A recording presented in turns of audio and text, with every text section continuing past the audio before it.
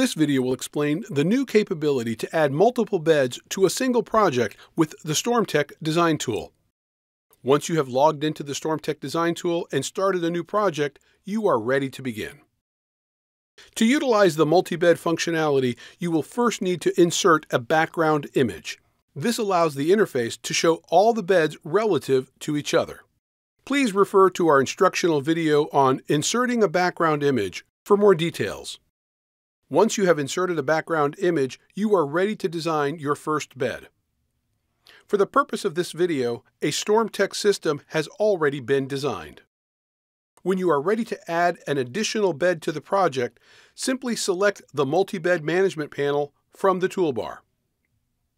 The program will ask you to confirm that you want to convert the project to a multi-bed. Click Add New Bed and enter the current bed name and the new bed name. Then click Save. The previously designed bed will appear highlighted in yellow, and your new bed is now ready for design. Back in the Tool panel, you now have options to add, rename, copy, or remove beds from the project.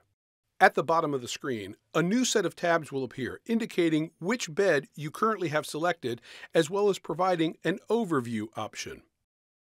Once you have finished designing and have requested the drawing package, you will receive a single file with all of the beds compiled into one set of plans. To make viewing on the system design easier within the tool, you can now click the black arrows to hide the toolbars and full screen your layout. Please refer to our other instructional videos to learn more by clicking the link in the top right corner of the tool.